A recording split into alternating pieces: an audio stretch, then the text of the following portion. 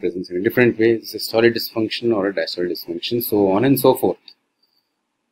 So I'll be dividing this lecture into the following subheadings. That I'll be discussing the physiology first, then the etiopathophysiciology of RV dysfunction, how you diagnose RV dysfunction, how you ventilate this patient, and finally how you manage these patients.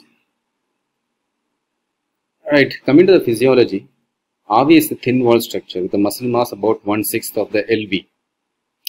The end diastolic thickness is 1/3 of the LV, and thereby, since the thickness is less, the oxygen requirement and oxygen consumption by the RV is also less.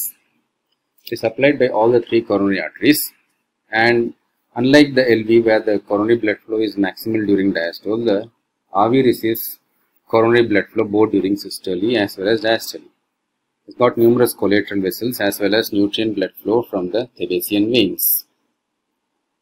Now it has been seen that you increase the afterload, the left ventricle has got a better tolerance level than the right ventricle in maintaining the stroke volume. As you can see here, once the pressure increases from 100 to 140, the stroke volume decreases only less compared to the RV, where a slight increase from 10 to 30 drastically brings down the stroke volume. This means that the RV is more sensitive to pressure overload than the LV.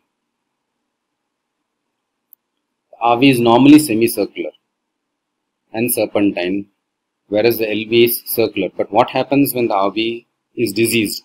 It assumes a more spherical shape, and sometimes the septum can encroach onto the LV, and thereby the size of the LV comes down. So this spherical shaped RV results in an abnormal septal function that also impairs the left ventricular performance. This is what I was saying as a ventricular interdependence.